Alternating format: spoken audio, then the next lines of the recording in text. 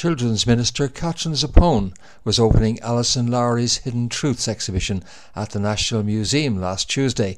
This is Sheila O'Byrne, a mother and baby home survivor, confronting Minister Zappone with a map showing the location of 600 infants in the Bessborough mother and baby home grounds. She also called for immediate investigation and survey of the area 4 years on into the Commission of Investigation's probe.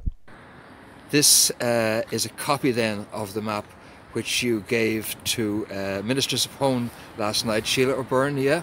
Yes, it is. That's correct. And it shows the burial grounds in Bessborough.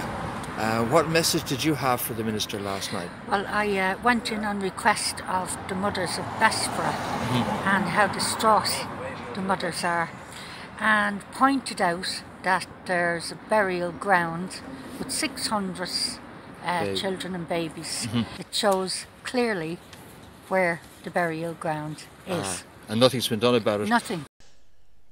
Sheila was joined the following day by David Kinsella and Tony Kelly of United Survivors Group as they delivered an open letter to both the Minister and here to the Commission of Investigation being led by Judge Yvonne Murphy.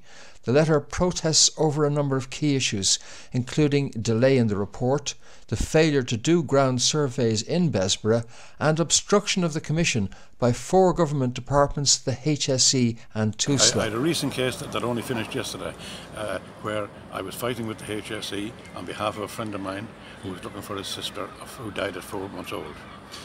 And the HSE denied any knowledge. They wouldn't give us nothing at all. They had nothing. Eventually, a HSE chief officer wrote to me personally, and he said, unfortunately, sadly to inform me, there was a fire and everything was burned. Yes. I then went back to him and I questioned him. I said, could you tell me the date of the fire, and was the insurance company involved? Were they notified?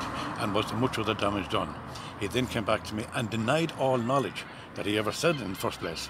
Now, it wasn't until 3 weeks ago that we took legal action on behalf of this lad. Yeah. And within 48 hours, my friend had an A4 envelope pushed in his door with everything.